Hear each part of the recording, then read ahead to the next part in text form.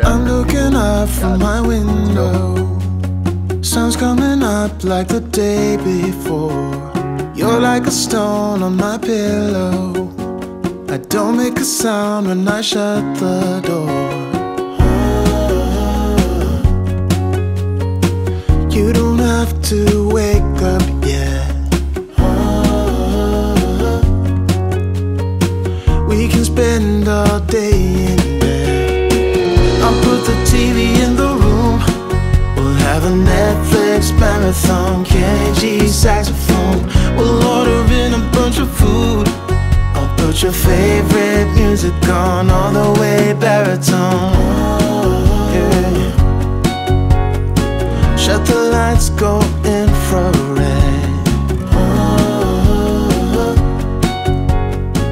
We can spend all. Most people that are not changing their lives for the better, or have addiction to food, to stress, to smoking, to anything, are not willing to change because they're striving for perfection. They don't have any really good reason why they shouldn't start to better their life, to start working out, to stop smoking, to eat better, because they know they need to do it. And that's the reason why they're not doing it. It's because they know they need to do it, and they know that any day now they can take the decision to start doing it. But that's the main reason why they're not doing it. It's because they know they can take that decision. But the reason why it's so hard for them to say, yes, let's do it, is because they say, well, when I'm going into it, I want to be perfect. I want to eat perfect every single day. I want to work out every single day. That's not the mindset you need to go into it. When you start a business, you know you're going to fail. You're going to have to learn through that to evolve and learn, right? Same thing whenever you want to start something new in your life and you want to get better. Know that you're going to fail. But that's okay. That's milestones that you can learn from and adapt and grow towards that. So if you eat clean 6 days in a week and you eat pizza one day, is that a failure? I think it's a lot better than what you're doing right now. So just start.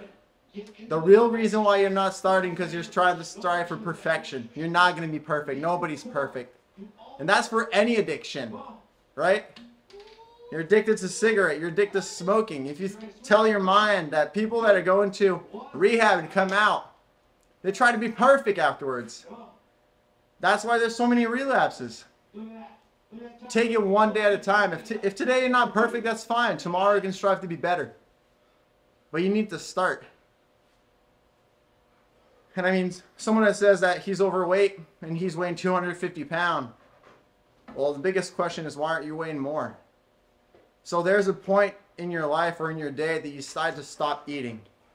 You're not just going to keep eating every single day, because for you, 250 pounds, that's your weight, that's what you weigh. So that's why you're not 450. Why do I weigh 195? It's because for me, that's what I want to weigh. 210 for me is too heavy, but I might be perfect for you. You have to find a solution for you that works for you, right?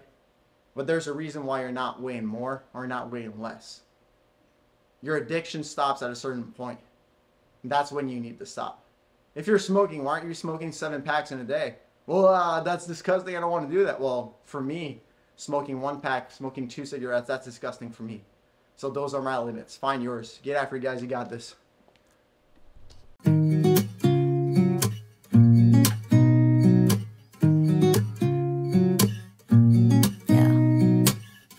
Here's to the good days, here's to the sorrows. If this is a mistake, I know about tomorrow.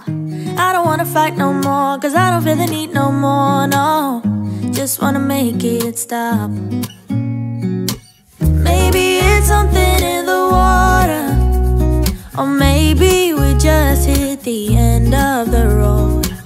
Right now it doesn't even matter. Thanks for the lunch, Mommy. You're very welcome. Bye. Bye, Daddy. We love you. I love you. See you soon. How was your workout, Mommy? It was actually really fun. I did it with F. Good job. We did 2 separate workouts, but it was fun. And then we did the sauna and the ice bath. Good job. You're so cute with your beanie on. Love you. Love Max out ma carte pour les barros. Commence demain sur le payroll.